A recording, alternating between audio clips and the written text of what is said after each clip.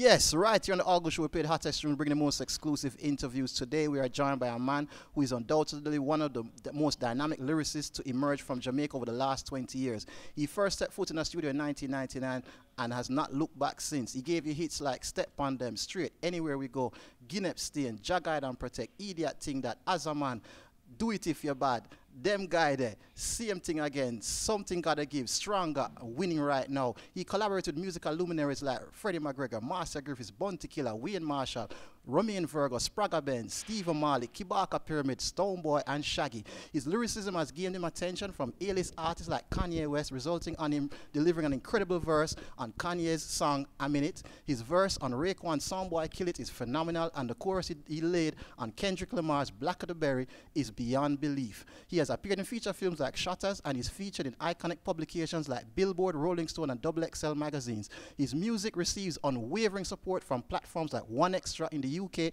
and New York's Hot 97. This is the man who said, "We are make my mark in a history like a Sharpie. We no carbon, we no left mark on copy. We do we think smartly, so when them a party, put in the work and retire by 40. Cream of the crop like Blue Mountain Coffee, never sloppy. None of them can stop we. Our progress and make them unhappy. And most cotton bullets killing them softly. It's not FBI, it's not CIA, it's not MI6. It's the agent of the poor and the oppressed. It's Agent Sasco." Yo, more meet the brother there. You just start one while ago. Respect. Reggie, you meet him every morning, man. You meet him every morning. Yeah, man, give every thanks. day when God said. Reggie, I have to say, I'm very much honored and privileged to be the second time to be interviewing you. Yeah, and man, even though the first time I had to go in with the introduction, this time I said, you know, you have to always take it to a next level because you have done even more. Yes. I know you're back in the UK now. Yeah, man. You understand? Brand spanking new album. Yes. You understand? 17 years in the business. Yes, sir. Still relevant. Yeah, man. Still the phone calls, them still coming. The bookings, them still coming. Yes, sir. And we can, one of the things I've seen of the 4 studio albums that you've released, you can, even you look at the titles of the album, you can actually see growth and change and development. I mean, now you're going into production as well. So you go from just an art, a DJ, holding the mic, delivering lyrics, that's it. So the whole creative process has changed in the same time. Absolutely. So brother, I mean, what has been for you, because people are defined by their challenges. Yeah. You understand? I believe your growth is defined by your challenges. What Yes. has been the most significant challenges that you've had to meet over that time? Yeah, I think getting comfortable enough with what identifying also what my true mission or purpose is within this music, because you know I've loved music from as far as I can remember, and then sort of had a natural introduction to the business of music by not even trying to do it. So I was pretty much giving songs away, and that started my career. So my challenge for the last 17 years to me has been just getting closer and closer to defining what my true mission is within the music, and then committing to it. Because there was a time when I think I identified it several years ago, but wasn't committing to it, and it led to a particular kind of frustration, where you're having success, but you're not having the kind of fulfillment that you should have with it. So the theory of Reggaetivity was the first step towards committing to the calling that I'm feeling, and in terms of the type of music that I want to do and the type of music that gives me fulfillment. And so Hope River is even more so delving into that, and also after putting certain things in place to facilitate that. So like building my own studio was critical to this kind of expression. Wow, absolutely fantastic, brother. I mean, like I say, Hope River, I mean, I listened to the whole album, man, and there's so many different, I mean, it's a journey. Personally speaking, I mean, I believe that Hope River should be accompanied by a documentary. Now, I believe there's somebody so has said that. As a matter of fact, somebody offered to do the documentary for free. Like, yo, let me shoot this. And in fact, you know what, I think, I mean, maybe, again, I'm just an outsider looking in. From the creation of the album, from the concept, because really, for me, Hope River is a concept album. Yes, it is. Basically, because, and it's a concept that you explore from various angles, a global angle, a local angle at the same time. So people internationally can relate, people locally can relate. Yeah. So for me, it's a concept album. From the concept was conceived, I believe say, boy, I get the camera. Let's just shoot everything. Yeah. Everything where I do, yes. Because to me, I'll be honest with you, I have not seen an album with a concept like this, with various, like I said, that will appeal locally and globally before, especially coming out of Jamaica. Yeah. So that's why I feel say from the first, when it was conceived. Yes, from morning. Just make sure you capture everything. Shoot everything. Because right now we do something where me not feel say anybody, we will even capture this. Yeah, You yeah. Well, you know what? If so over the last few days leading up to the release on Friday, I've been going through my album, as in the what I call it, the phone video album. Right. Okay. And finding some of those moments that we're able to capture with that idea in mind. Okay. And of course, you know, I believe in continuous improvement. And so this time around, we take a phone and we shoot something. And there was a time when I have like a standing at the corner. Some of the videos you can see me go and I set the phone and we try to record the entire session. Right. You know, but in pursuing continuous improvement, next time around, we know that we have a proper setup. You know, as a matter of fact, you know, probably put in studios, camera in the studios to capture everything, not just a particular project. Yeah, you know, so so that is, you know, certainly something that we try to do, but you know, we could improve upon. Absolutely.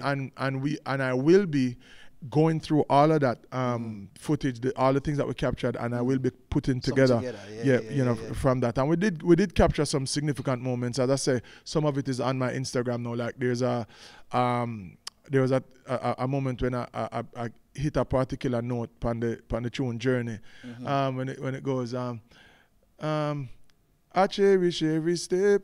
And I got no regrets. For the second time, and you hear my bridging flubs in at the control room. I said, bah, bah. Yeah. So, you know, we capture some of them key moments there. You know, we capture recording, like, you know, the song All Aboard with Queen Eye Freaka and Tony Rebel in the studio. You know, so we got some great bits. Excellent. You know, Excellent. Yeah, we try to do that. Absolutely, brother. I mean, but like I said, let's rewind the clock a little piece. I mean, people see you're doing. I mean, it's a big journey from Kentire to Kendrick and Kanye. It's a big journey. Yeah. You understand? Many have come before you, have not gone as far as you have. Yeah. You understand? To get that international recognition. I understand that you also film is scoring a film and all them. Is it yes, so they sent me some score work on what's it name, Baywatch. Baywatch, yeah, the film Baywatch. You know, you know what? I've give thanks. I've gotten some opportunities to represent the music. And one of the things that I try to do is my responsibility, I believe, is to keep myself in the kind of creative space where I can take advantage of whatever the opportunities are, and represent the music well, and by extension represent myself well, and so, we give thanks for for every chance we get to do that. Yeah, man, for real. But like I said, just going back to the lyricism itself, because that's where it all starts. You understand? In my understanding, obviously, you've grown into what I would say a more rounded and complete artist. Yeah. You understand? Because now it's not just about the lyrics you have to deliver and then somebody produce it or then produce a rhythm, send it, come give you. Now you're actually making the song itself and producing the lyrics as well. So the expression is greater from you now. Yeah. But before we get into that, just let's deal with the lyricism. I understand that, I mean, these lyrics are, like I said, we've been talking about, they're layered and they're very intricate. Yeah. But at the same time, I understand you don't actually write them down. No. So this is the thing where fascinates me. Yeah. How can somebody you just ever walk me through it? How can you deliver and come up with these layered lyrics, intricate, amazing wordplay, but you don't write it down? And how do you remember it for like years to come? All right. Well, so first of all, let's take it back to real stage one, where when I first started to put any kind of material together for myself. And that started when I was very young, maybe, I don't know, 3 or 4 years old. Right. And I would, I fell in love with music, and I would try to learn my favorite songs when I heard them. Because, kids today, like my kids, them go on YouTube and them listen to songs 700 times because them have that kind of access. But for me, you usually have to just hear it in a probably on a bus or hear it on the radio next door. Cause for quite some time, me not even did own a radio in my, you know what I mean? Wow. So when you hear the song, you try learn it. And what would happen is when you try learn the song, you probably catch 3 lines, but you don't catch the 4th one.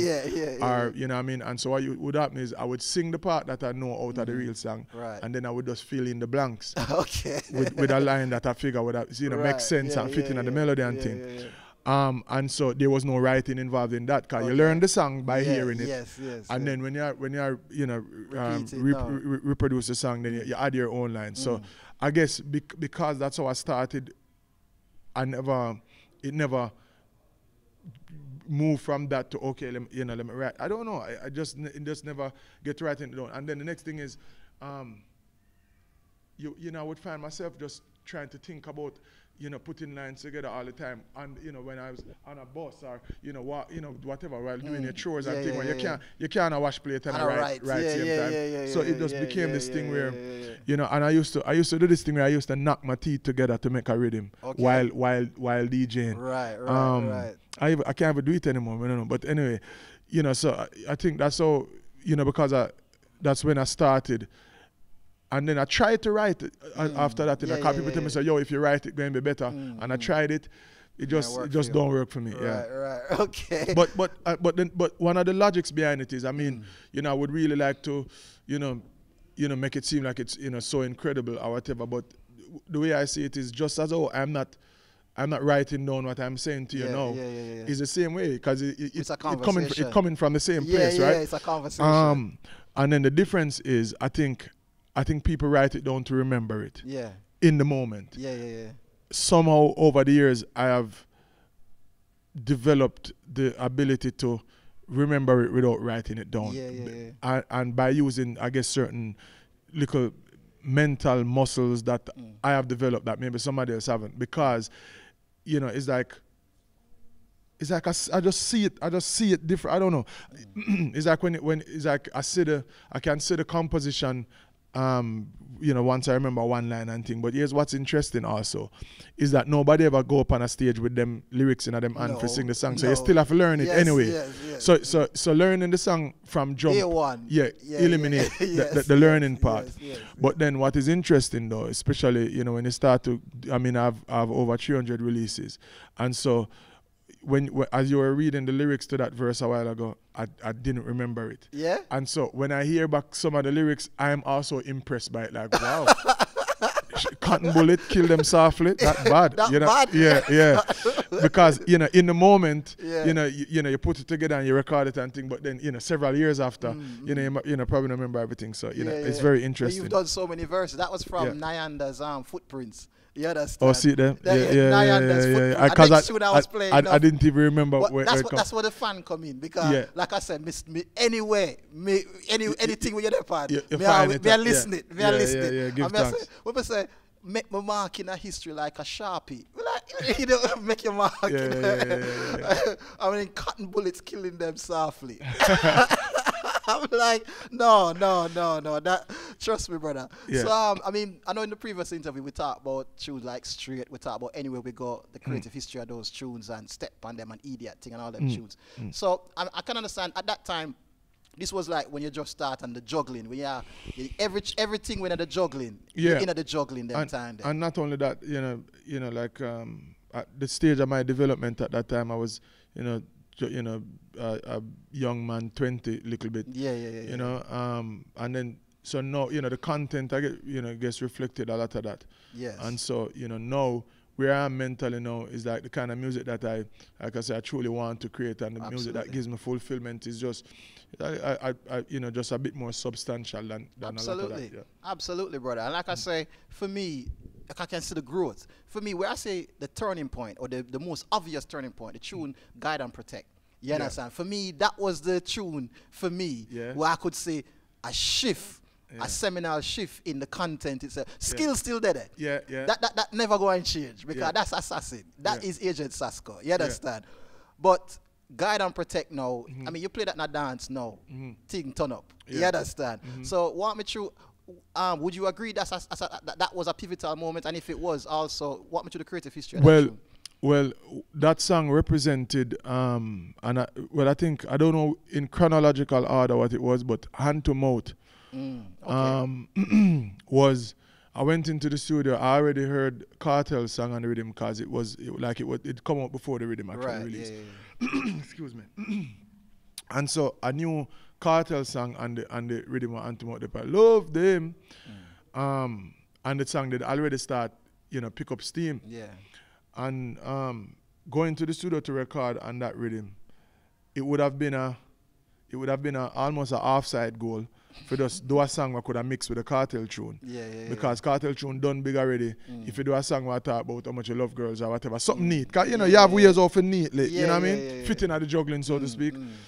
But I consciously decided that boy, I want to do something more substantial than just a frivolous tune. Right. Even if it means the tune now go mash up dance, but I think it's still, something that people still need to hear and will have an audience with somebody. So I'm going to do the song Hand to Mouth. Right. As we get the money, it done. Now, like I said, I decide to a social commentary I go do with it and thing. I think that to me represents me committing to what the kind of material I wanted to do, even in the midst of dancehall, what I was doing. Because the idea is if you're doing certain material, it come like it have to depend on a one drop rhythm because certain things must be you must put it on a one drop, and if it's going to be in the juggling, you have to talk. You have to talk about X, Y, and Z. Right, So Hand to Mouth to me represented that shift, and then. Then we I guess Guide and Protect now more is an extension of that vibe where you're there on a dancehall rhythm and you can sing about so many other things and man depend rhythm attack about whatever. I decide to go sing about the Almighty. So that was like I say extension of that. I mean one of my favorite tunes as well, Drop the Juggling Man, Guinea and all them tunes, they still as a man, all them tunes, they still. But I mean as you mentioned, there's a gravitation now towards social commentary, a gravitation towards speaking into the hearts and minds of people and seeing if you can even through your ability and your musical talent, use that as an instrument for change. Of course, right? Of course. But theory of reggaetivity, as you've mentioned earlier, that was another where you say, okay, not just a single here, a single there. This is now a body of work. Yes. Which is along those lines and not only like as expressing not just the dancehall juggling, you know what I mean, hype up thing, but also now entertaining people, but at the same time informing them and even giving some guidance as such. What when you went into the studio, regards to create theory of reggaetivity, was it because of the confidence you had after the first two mainly conscious choosing that you did? Oh no, so when you look back at it, it certainly wasn't two conscious tunes. I mean, we can talk about same thing again. We can talk about give thanks. Give thanks if me one dumpling in my plate, cause one better than none. You have a tune named Stay Like Bees. I mean, there's a long list of tunes that some gotta give. Something's gotta give, you know what I mean? Them kind of thing. So no, what Reggaetivity, like I said, represents to me was committing to just this vibe that I was feeling and understanding, because the Reggaetivity came shortly after the Kendrick Lamar feature, and a lot of people felt like I should, maybe do a project that would sort of, kind of try to appeal to that space. But I'm not a rapper, and if I'm going to achieve quote unquote success by whose ever definition, it has to be as such that I can get fulfillment from it, because I already went down the road of having relative success and not being fulfilled by it. So I know say there's no fun in that. There is no way I could be now trying to do kind of like trying to fit into a rap space, but I'm not really that more. But just I try to do it for the buck or something. No, sir. That's taking a step backward. You know what I mean? Precisely. So Reggaetivity to me was just committing to what you call it, keeping my creative process authentic, and in alignment with what I'm feeling at the time and what I want to express. Just simple as that. Absolutely. But you know what? You touched on. We're gonna come to Stronger later on, cause that's one of the tunes from Theory Reggaetivity. But we can't not talk about the whole Kendrick situation. You understand? I mean, when we first started the interview, I mentioned about, you know what I mean, how you Ken tire to Kendrick. I mean, Ken tire to Kendrick and Kanye. Yeah. That's a big distance. I mean, a lot of people, a lot of artists have been doing it longer than you, but the recognition that you're getting internationally, they are yet to achieve that. In terms of these Raekwon as well, like I was saying earlier before we start the interview, the collaboration with Raekwon again, that's again my favorite of the three. But why do you think your international acclaim is, or your into the attention that you gain internationally, especially it seems as though you're an artist. It seems even if you don't get the hype where some of the other DJ them get and say, boy, that one had the #1 DJ, that one had the #1 DJ or whatever, you're consistent, but at the same time you seem to transcend Jamaica, and that people recognize you maybe even outside of Jamaica, possibly more than they recognize your talent within Jamaica. Why do you think that is? You know, I don't know. I don't think about it like that necessarily. You know, like I said, my responsibility to the music that I love so much is to stay ready to take advantage of whatever opportunities that present themselves. It might be Kendrick or Kanye, or it might be, you know, some new youth who nobody don't know yet that this song going come bust the world. You know, and to be a true student of the music and to be, you know, sincere with the music, it means that you don't need to tell me that this thing is for, I don't know, them going resurrect Michael Jackson and do this thing for him, and therefore you need to do your best on this thing. My effort is consistent when it comes out to the music, because it's something I love, and you know, I always treat it with that respect. So the Kanye feature, for example, wasn't a Kanye feature when I went to do it. I was invited to record some things in sort of like a general session. So it wasn't like them send for me and nothing. I now go sit down and go like Kanye call me and say, yo man, that kid Assasin, and it no. Is my brethren Dale Virgo at G-Jam say, yo, Kanye team them there and them want some people for record something for this compilation or them I do. And so him suggest to them, yo, you know, like them, like they would say to him, yo, who you think, whatever. So that my name was in the mix. But that means say you need up for that standard. No, of course. Yes, you know, and once again, that is my responsibility again, for do my work in a sort of way that if, you know, if people going, you know, make a list of people who they think can contribute to the thing, my name can be on the list. That's my responsibility. Absolutely. All right. So when we go to the session now, them say them just want something for some compilation or them I go do. It wasn't a Kanye album. And but you knew it was for Kanye West though. You knew it was for Kanye West. Yes, his production team, but it was him producing something or whatever. Anyhow, so I did a couple verses. Me even helped two people write them verse too. You know what I mean? Even though we did quote unquote that if we compete with each other, but once again, if the music is you know, the music is in the forefront, and therefore any kind of representation what that verse going get or whatever is still a representation for the music and for me by extension same way. So whether they, you know what I mean, that's a whole vibe and thing. Months after we left the session, I just do me one cut. Months after I left the session now, I there Miami one time and the same Bridget Dale say, yo, Kanye them a look for you. I said, what do you mean? The man said, boy, I don't know if they want you record over something or they want you, but yeah, them a look for you. So, right. Next thing I know is the song come out. So, you know, once again, that to me just represents that, you know, just stay ready. Be in a situation where whenever you know, you go around the microphone or on a stage or whatever for do what you do, you know, just do it in a way that you represent the music well, and by extension you represent yourself well. And let the chips fall where they may. And you know, of course, we give thanks for the opportunities, and you know, what they represent to me is that there is no question that we can do music that will resonate with the mainstream. So what I take away from it is that, you know, okay, we've proven that we can do music that can, you know, be played on the Grammys and have people feel it and have worldwide impact. And so, you know, we're still on the mission to continue to do that. Absolutely, brother. I mean, like I say, I know understand that the Kanye, that's a Kanye, that was a bit more abstract. Obviously, it has its, in of itself, it shows your lyrical ability. That stood out. Yeah. And he used that verse. So even if you could say, okay, he wasn't like collaborating with directly, the fact that the music, the quality of course, it. There's great value. No, there's a lot to take away from that. Of course, absolutely. You know, because he wasn't at the session, and so you know clearly when they took back the stuff and were playing it, he was you know clearly impressed by that verse. I wanted to use it. So yeah, I appreciate the value in that for sure, brother. And like I say, so with regards to the Kendrick, that was a slightly more. No, it was more that's direct. A direct way. In other words, they sent it to me. The producer sent it to me.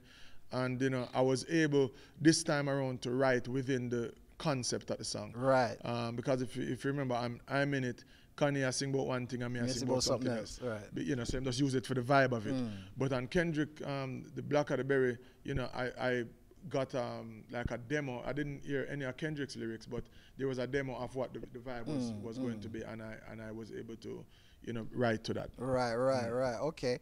But I mean, this is me just gonna be a fan now, brethren. Soundboy kill it with Raekwon, brother. Yeah. But that the one there. Now this is where you actually were in the studio. Yeah, man. So we're there in the studio. Right. No tune. Everybody in the studio working Jerry Wondah, together. Right. You know, Raekwon did and thing, and you know what I mean. And so here's the thing. You see that kind of access, like when you have that kind of access, clearly the process is going to be so much, you know, better. You know what I mean? And so, you know, once again, I was in the studio for maybe 10 minutes and then play the thing, and man is like, yo, what you say, put a verse? Once again, staying ready. I'm going at the booth same time, boom, boom, boom, shut up the verse. You know what I mean? So you have to just ready to get it done. Right. And then you know, so at the time now, you have to bring the vibe. So a man can say, yo, this wicked. Yeah, we need, you know what I mean? Otherwise, it can just be you put on a verse and then when you left the man in the society, nah, weak. You know what I mean? So, you know, it was a good vibe. And, you know, once again, big up Jerry Wondah, who is also, you know, just a very significant part in terms of one of the links between reggae and dancehall music and you know, hip-hop culture, you know, so big up Jerry. Yeah, absolutely, brother. And like I said, Raekwon, one of my favorite MC. You understand? When it comes to dancehall, it was cool too. Like it was very cool. Like, you know, big up Raekwon. You know, cause some of the time you meet some of the bridging them, and you know, what I mean, the experience whatever was very cool. I met Kendrick as well, cool dude. Kanye. People have a lot to say about Kanye, but when I met Kanye, it was cool. Yeah. Okay, that's good, man. It was cool. Yeah. Excellent, brother. Excellent. Yeah. Well, like I say, brother. So obviously the album Theory of Reggaetivity. Now, even the concept, the name of the album, so relevant in terms of again, it speaks to, you know, how much you read. You know, you sound like a very well-read person. I can't take credit for the reading. Yeah, I need to read more. We all can read more, brother. But like I say, it speaks to the fact that this is someone who thinks beyond the immediate. You understand? Yeah. But also the song Stronger, because I mean that one again sort of encapsulates also the what you're trying to convey throughout the whole album. Yeah. What much of the creative history of that song? And as I said, the video as well is very visually engaging. Well, Stronger is a rhythm played by Raging Fire, song produced by Silly Walks. Rhythm was played at Tough Gang, and I also went to record my verse at Tough Gang. And there was just the sound of the rhythm, like it does really feel like Tough Gang for sure. It feel like, you know, that time and place. And I was in the studio looking at this picture of Bob Marley. When I sit down and I take out some, I guess I might take out some thing out time, top pocket with a spliff in man or something like that. And yeah, I just in the moment I tried to, I guess, time travel to that time, and zone into the rhythm and try to imagine what a song might sound like on this rhythm if it was created at that time, with them, you know, with that sort of energy. So that's what went into it. And then of course, you know, like I say, I wanted something, you know, powerful and uplifting. Yeah. And the video itself, man, that's got like what 346,000 views on YouTube and all them kind of thing there. Obviously, you got the brand spanking new album out now. Yeah. Hope River. Hope River, yes. Right. So we're taking it to another. I believe, like I said earlier, I mean, this album speaks on many levels, locally and globally. You understand? I believe it's a seminal piece of work. I believe it's very pivotal and it's very much necessary for our people in Jamaica and worldwide. You understand? Yeah, man. So, I mean, It never break with spirit, growing up broke, rolling out smelling of carbolic soap. Smelling like carbolic soap. Right. Yes, a regular we run boat just to stay afloat. Now people don't understand when you run boats. You know? You have to grow up in Jamaica to know when you run boat. You understand? We run joke just for cope. Here one now. Social mobility, limited scope. Mama make we know say time longer than rope. We not frightened for nothing cause we used to go without. From food stamp, now we stamp full up with passport. Yeah. You understand? Yeah, man. Here what? Juvenile, no put no gun in your John sport. Fi collect no banknote. No, that are the wrong sport. Everybody want a bus like public transport. Yeah. You understand? Yeah, man. But everything curry like good. Hold the fort, everything curry like good. Yeah, man. So now, even within that, right? Like I said, global to local. Locally, people can relate. Globally, people can relate. Just that verse alone, people can relate. Now, and that's your verse. From Banks of the Hope on the album which is out on the 31st of August. And you can pre-order now on all the platforms, iTunes, and you can stream it too. All of that. Right, okay. So yeah, man, that's your verse from Banks of the Hope. And like I said, I played that about, I don't know, about me get the album most of last week, almost about 300 times I don't play anyway. But I'm a fan anyway, so me just accept me a fan and it done, yeah. No man, give thanks, man. Fight it, give thanks. Fight it or hide it. We just say, yeah, man. Give thanks, I appreciate that, man. For real. We don't bother hide it or fight it, so I hate that. Yeah, so Banks of the Hope. Yeah. Walk me through the creative history of that one. Were you envisaging when you're writing that verse to say, well, okay, I need to make sure that it has that, it will resonate with people, not just Jamaican, but worldwide? You know what? That song came together really quickly after I made the rhythm and after identifying what I wanted the album title to be. Right. And also, figuring out the texture of the overall content of the album. So we actually made the rhythm in the studio, me and Dale and Troy Baker. And, it really came together really quickly. Much never went into it thought-wise outside of those things in terms of, so this, I put it this way, I wanted it to feel like pretty much a title track for the album and a summary of the album. Okay. Yeah. Okay. And so, and then it's very easy to speak about, my experiences. Never break a spirit, growing up broke, roll out smelling like carbolic soap. Like that's 100% what it was. People have you know what carbolic soap is. You know what I mean? And when you said that, I say it resonates. Yeah, it can't get no realer than that, my brother. Man, So yeah, it was, it was easy to go back to, that time and place. And even the album cover is a picture of myself at 10. Okay. And just going back to that time, like social mobility, limited scope. So that's what I feel like, growing up in a place like Kintyre, it seemed like even Mona is such a great departure from there. Okay. And you know what I mean? Like, Mona is a middle class community, and in Kintyre it just feel like, boy, you have to go work a miracle for forever. You know what I mean? And then make it worse. Beverly Hills, Beverly Hills, you just know say, come on, are you kidding me? You need visa for go this or no. You know what I mean? Yeah, we get that. So and so I remember so at one point I wanted to live in Mona, like, because I was thinking to myself that's a reasonable a reasonable ambition. In other words, reasonable in terms of attainable, in terms of, okay, nobody not gonna think you're mad if you think say you say you want come live a Mona eventually. But Jacksonville and them places, you just look when the bus are drive and you look up at Jacksonville, you just know say boy them people there live nice, So going back to that, the lyrics is pretty much just examining that kind of mindset.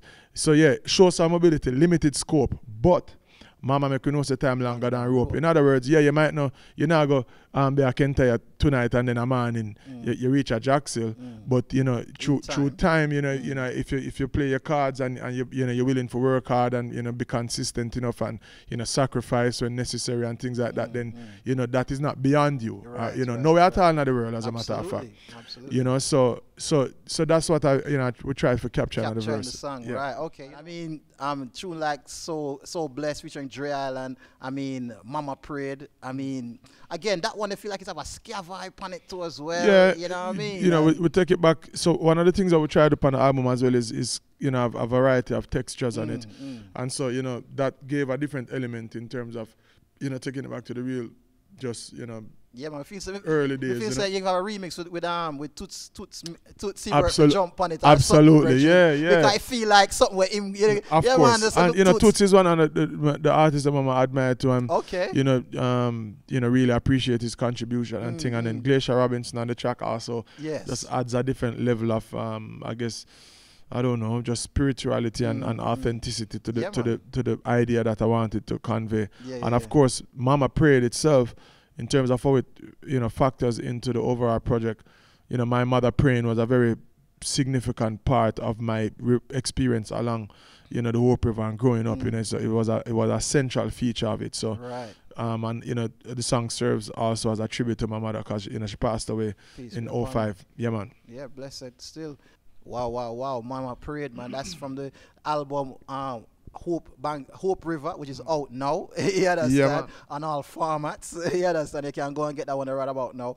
I mean, my song, epic production, whatever. That feel like it should be in a film or something, man.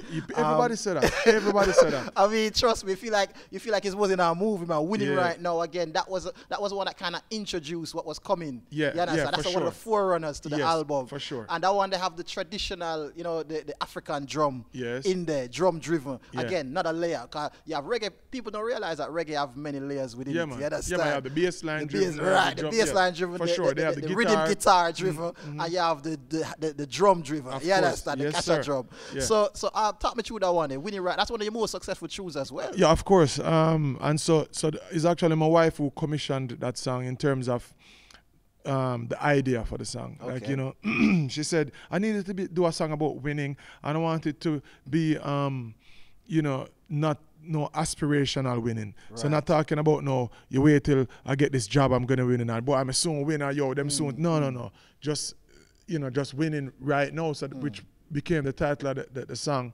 And then the idea for me, what it represents is just celebrating your circumstances, regardless, and you know, underscoring the attitude of gratitude, which is something that I live by, you know, just being grateful, you know, for today and you know, what your circumstances are. So winning right now, I forget I drove it home, I'm living right now because I'm winning right now. And then with the visuals, we really try to convey that idea. So winning right now don't mean money and things, because easily you can imagine how the video would be if you see like, you know, some luxury car line off from I say we're winning right now and I pour champagne and different something.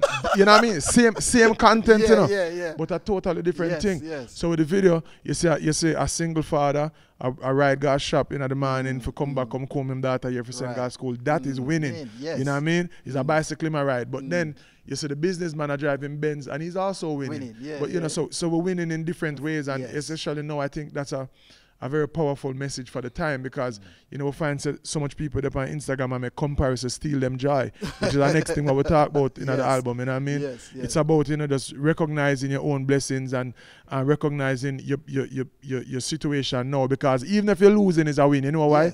Because you learn from the L's. So you're always winning is the message in the song. Winning right now. Yeah, man, no hype right now. We're winning right now. Thanks, we're giving right now. See you yourself. Because we're living right now for real, man. Yeah, no bargain, no deal. Yeah. So they will rob you. You understand?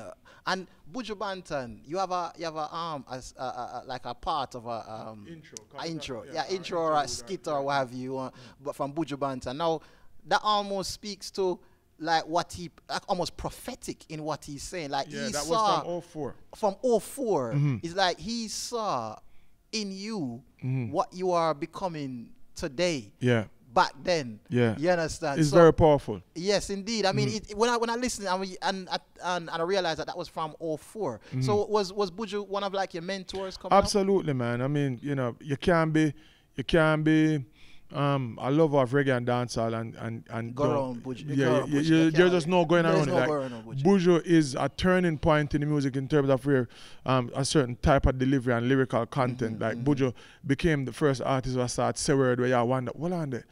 Why am I talking about? You know what I mean? And you go look it up and realize, but wait, I never malapropism. It really mean what I'm saying. And so, you know, absolutely, Buju is one of my main influences. And then even in a more direct way, you know, starting out my career at Penthouse, and then a lot of people, a lot of people don't even know that the first time I saw my name on a record, it was produced by Buju for Gargamel Music, a song called Revamp. You know, and then even in them times, I used to go audition on a Buju in my school uniform. I left school at even time. He used to actively try to teach with things at that time, you know. So like, I remember one time I DJ a song and him said, boy, Juvenile is tough, but a 5 song that, because just too much lyrics in it. Okay. You know, so I say, but you're still in a school and you know, I know you have a lot to say and and you will get it out of your system. You know, so yeah, him always, you know, just try impart some kind of knowledge and thing. You know, I toured with him for like I went on 2 tours, one a small tour in Europe and then a more extensive one in the US. And you know, like we had many conversations. Sometimes the bus I drive from one state to the next, and you know, everybody are sleeping at the bus, and me and Buju, you know, up at the front for some reason. And you know, like to me, like them times, I mean, me and Spraga, you know, about also a close relationship. Yes. But you know, those times on that bus driving through some part of Middle America where all you can see is the light from the bus and the star in the sky, and me and Buju are reason. Are you kidding me? Yeah. You know, them things is things I'm gonna cherish, you know, for the rest of my life. Absolutely. Clearly. And you know, then when I got, somebody sent me this excerpt from the interview. Actually, G-Money sent it to me, who was the person who was conducting the interview. Okay. And when I got that, I knew immediately that I needed to email it to myself several times and save it, because I must find some use for this, even if it's just for listening and play for my grandparents them or something. and so you know, this album, when we started to put it together and the song Journey come up, I realized that Journey, why, you know, that Buju intro could have been a good, you know, so it worked. For the journey start. I mean, Red Square as well. Like I interviewed Spraga Benz, was it last week as well? He's in town, he's got a new album. I know you have a tune, you feature on one of his tunes on his album as well. So yeah, the whole Red Square thing, I mean, I know, how does that work now? I mean, I know it's a label and what have you. I know Spraga was also one of your mentors. Of course, absolutely, yeah. So how does that work? I mean, I think Hollow Point is with him as well. So here's the thing, right? What people need to recognize, Spraga is always, you know, one of the artists who, you know, have some young artists are the next trying to give an opportunity, and you know, I am a beneficiary of that. You know, vibe, and you know, and it still continues, and you know, I'm out there doing my thing as Sasco and you know, pursuing my journey, but at the same time, you know, I'm, you know, Red Square is a part of who I am, and you know, a part of my story, and also I'm always a part of that mission. In other words, you know, Briggy Benz, you know, when we go New York, me and Briggy link up and thing, and you know, I'm like Red Square, like, you know, I'm still a part of that mission in terms of supporting what Spraga is trying to do, and even by extension now looking for young artists myself for start, you know, I guess, you know, help to forward the music, you know, just as though, like, you know, somebody did help me for, you know, for get going. Absolutely. So yeah, speaking of Spraga, you understand? Change, right? Featuring Stoneboy and Spraga from and Kabaka Pyramid. And Kabaka Pyramid from the album Hope River, which is out now. Yes. You understand? On all formats. Yes, sir. You understand? Right. Okay. I mean, again, me as a man, I always penny the lyrics to them, you know. I'm sorry, cause me listen. But man for sale in Libya. So here we go again. Slavery still the boat, but on a cotton neither cane. Look around here, a lot of black man in a chain. Who not have it round the neck, that have it wrap up round the brain. So boss the slave, not hype up about you, not hype up over your gain. Talk about what you're wearing, the brand you with the name. You start push up your nose, car, you move off of the lane. And then and couldn't give a sexual intercourse about all who getting slain. Right, and couldn't give a about all who's getting slain. Yeah. You know what I mean? Yeah. If you listen again, layered lyrics within that. You understand? but you keep it's one thing that you're talking about one injustices. You're talking about people who perceive themselves to be better than others. You're talking about people who maybe to a degree don't understand who they are and what they are and have misappropriated priorities. Yes, sir. You understand? So many messages within that. And when you talk about these things, and the name of the song is Change, these things need to change. And that's the overall, the overarching message within one verse. Yeah. So that's why I really think people need to pick apart these lyrics, you know, really read every line and see the directions that you're going in. And how do you, because we have so many things, you could go in so many directions with this thing. And you got a verse which has, I don't know, so many lines within it, so many bars you have to deliver in. Do you ever feel constrained to say, okay, how am I going to fit all this into one verse? Well, so a part of my journey, as Buju did tell me, and as a year and the interlude was, him say, him have to master certain things and it will come through the passage of time. And so one of the things that from day one Buju was telling me is that too much lyrics in the song. Right. I try to say too much. Okay. And it took me more than a decade to start realize that maybe we need to slow it down for you and take out some of them things. Like you have a lot to say. Oh, you remember composition at school when them tell you 500 words? Yeah. So it's that, and sometimes them tell you 200 words. Sometimes them tell you 100 words. So my challenge has been, all right, you have all these things you need to say. How can you say it in 100 words versus 1,000? Right. And so that's another skill set to have to make sure. So when you say the thing, them I get said and cut straight to it. To the point. Yes. Okay, so talk about the creative history of that track. Obviously, like we say, you got Kibaka Pyramid. Kabaka Pyramid, Kibaka Pyramid, you have Kabaka. Him say people always call him Kibaki, you know, the man name is Kabaka Pyramid. Yes, sir. Right. Yeah. So what made you the creative history of that track? Well, so you know, when the story broke online about the situation in Libya and the fact that man still a sell about the place, you know, I found that to be very jarring in terms of 2018. I thought that was, you know, so long ago, and the change that so many of our forefathers them did fight for did already underway, even though you know you have so many injustices day by day what people have to endure. But I did think say it did pass man a sell man. You know what I mean? And so that's where the idea for the song started off. Is actually a song that I went live with the rhythm, or we're building the rhythm, and I start get the idea. I say, people, yo, what want to think we for do with this? Yo, what want to say? And people are like, yo, put Spragga up on it. I say, yo, word for real. And Spragga himself joined the live and be like, yeah, man, me there, I'm ready. You know what I mean? Yeah, and then you know, a couple of people say, yo, what about Kabaka? And so you know, we put it together and we're able to get that done as such. For real. So, okay, beyond the album, just a bit of horizons. We're out the building soon anyway. So, I mean, there's never enough time, Bridge. We're going to come to Jamaica and link you, you know, and I'm going to sit down and reason and come to Diamond Studio and also all our proper vibes.